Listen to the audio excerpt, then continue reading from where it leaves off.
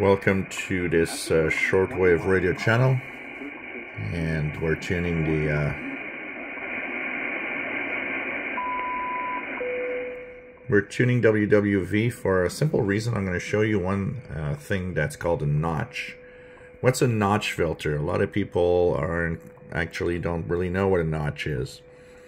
A notch filter, as this notch filter here on the FTdx10, is a feature that will actually remove tones or heterodynes when you're listening to something on the shortwave bands. So you might have noticed sometimes a station off frequency, or in the ham bands, two stations, you might be in a ham frequency and there's a signal, a carrier. It creates a whistle or a tone that you'd like to remove. It could be local interference that has that. Well, notch filters are there for that. So there's a great visual aspect of the notch filter on the Yaesu FTdx10. So first, look at the tone at WWV here. So I'm going to actually move closer. And now I'm going to activate a function called notch. And you see in the FTdx10 a little light will be here. And now it tells me that the notch filter. You'll notice that something appeared on the display, that yellow V-like shape, which is the frequency where the notch is operating. So on the left is WWV. We're going to try to remove the tone by notching it. We're going to go down in frequency until we are on top. And notice I removed it. Moving off, I'm going to wait till the next tone. And we're going to do it again with the next tone, which will be of a different frequency. At the tone, 21 hours, 38 minutes, coordinated universal time. So here's a tone. I'm going to go and get the V shape on the tone. There we go. Notice that remove only pretty much the frequency of that tone. We hear the WWV time pips.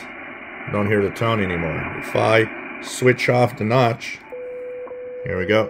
We're back to normal.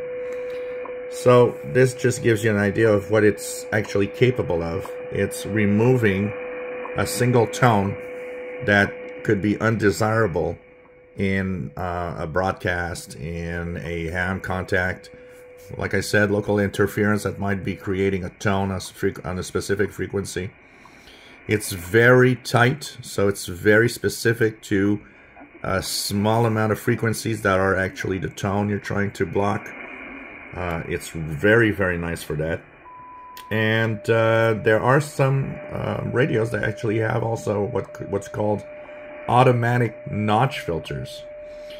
Some of you might have remembered that on my ICOM CR8500, I had a little unit called the DSP40, which was a basic digital signal processing unit that Radio Shack sold many years ago.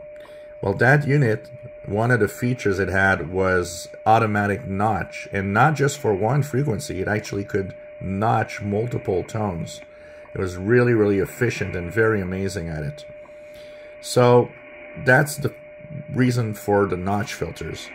They enable you to block just a single tone, so that if you have heterodynes or you know, some kind of tone on a broadcast that's annoying, you can actually just remove that tone by using that notch filter on the radio.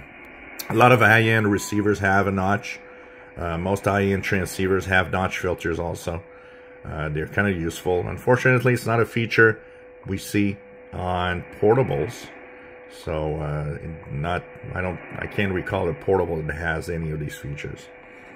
One of the drawbacks on the Yaesu is that the notch filter doesn't operate on AM mode. So if I would be on AM to listen to WWV on 25, even though the light does turn on when I actually switch, the notch doesn't really give me anything. So oops, let me go back here. So the notch doesn't seem to be affecting anything. We'll try. See if we go back down, and you're going to see that there's no effect. So here, this one was like 660. Whatever frequency I tuned to. The notch has no effects. It's not actually active in AM mode from what I see, and of course it doesn't appear on the display also, which is an indication that it's actually non-existent, it seems, in the AM mode.